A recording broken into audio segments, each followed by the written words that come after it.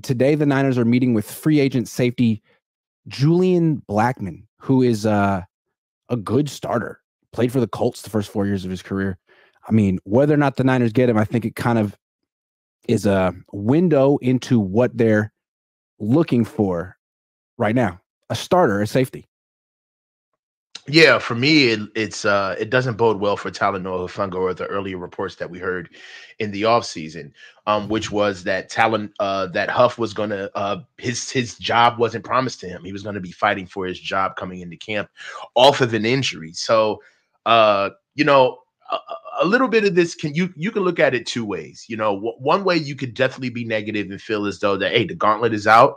They're not happy with Huff. Obviously, it has to be Huff. He's coming off the injury, and they wouldn't dare get rid of Jair. They just got him, and he's got the latest tape. But you can look at it that way, but then you can also look at it from a standpoint of that he really is Blackmon is going to be the actual free safety. Like, he really is a one high single safety where he can play a skill set that's outside of both Jair Brown and Talanoa Hufanga. So right now he's a get. I mean, outside of Huff, you know, taking like the sentimental side out of it, we do need this guy. We do need to sign him. We have a huge glaring hole at free safety, in my opinion, on the defensive side of the ball. And if we don't, then we're relegated to the draft to be able to fix that. And whoever they get in the draft is going to have to play. So this is the youngest, most game viable guy that's walking through our building right now. Like you said, he's a prior pick in 2020 by the Colts. Started for them right away. He's a guy we need. It's more than a want. It's a need. And I think, I mean, whether or not they end up with Julian Blackmon, they've looked into Rayshon Jenkins. They're clearly trying to do something different at safety, which is interesting because new defensive coordinator. And so far, Brandon Staley seems like he's put his imprint on the defense a little bit. Leonard Floyd is his guy. He developed Leonard Floyd. He tried to get Eric Kendricks. I wonder, though, is this Nick Sorensen's vision? Like, he's a DB coach. He's been a DB coach for a long time. Maybe his stamp on this defense is a different look at safety. Maybe he wants someone at free safety who covers a little more ground. Maybe he wants the ability to play a little bit more single high, which is interesting. I mean, that's his whole background coming with Seattle. So this could be a change for the 49ers defense. I mean, Hufanga was D'Amico's guy, and D'Amico's like two defensive coordinators in the past. So now all of a sudden he doesn't necessarily have an advocate in the building, and maybe Nick Sorensen has his own opinion about Hufanga or what the defense needs. Maybe he just wants to make the defense faster. Well, okay, that's one way to look at it, but also you also can look like making the defense younger. We just haven't had a really good free safety back there that can actually tip the game and make a difference. I mean, Gipp was good for us when we first got him, but he started showing his age as the season went along. And that's one of the things that I feel like the 49ers have seen, where it's not always on the linebackers, or it's not always on our front seven to get home and to be able to control the line of scrimmage. Sometimes we do have to have guys back there who know how to be a threat. So, you know, I look at it from the standpoint that it is a glass half full situation, because I don't necessarily think we were really good at free safety last year. We can only go up from there. So it's a get. We need it.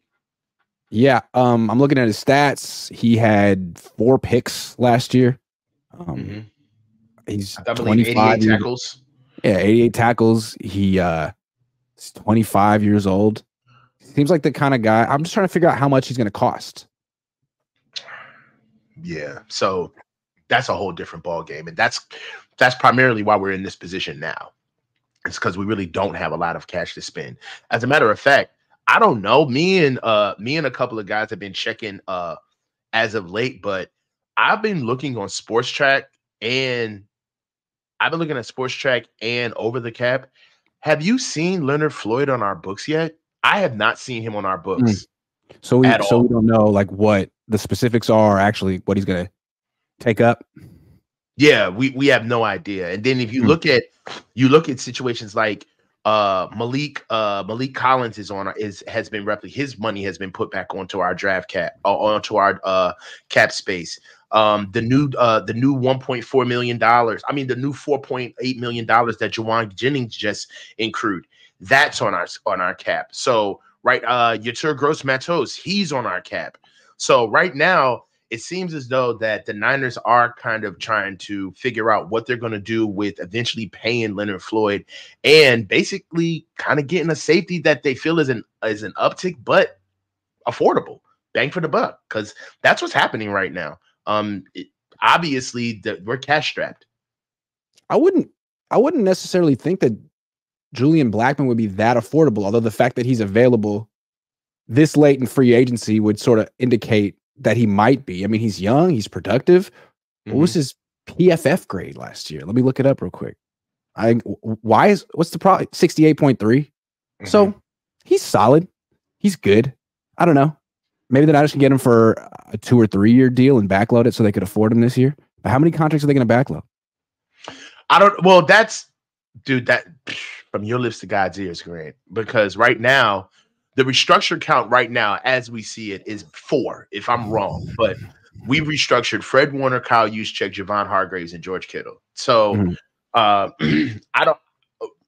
you would think that the primary restructure candidates would be younger guys. We've already kind of gone through the restructure versus extended and the advantages of restructuring a younger player versus restructuring an older player.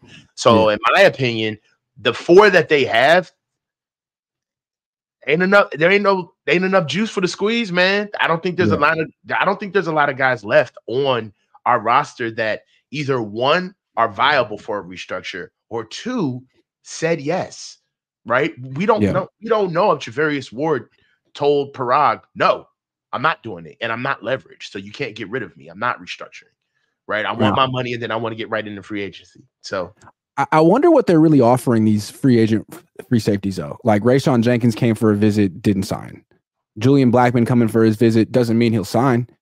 It's possible the Niners are offering something kind of low with incentives and saying, look, you might be able to do better elsewhere, but you also might be able to win a Super Bowl here. Do you want to take a little less money to compete?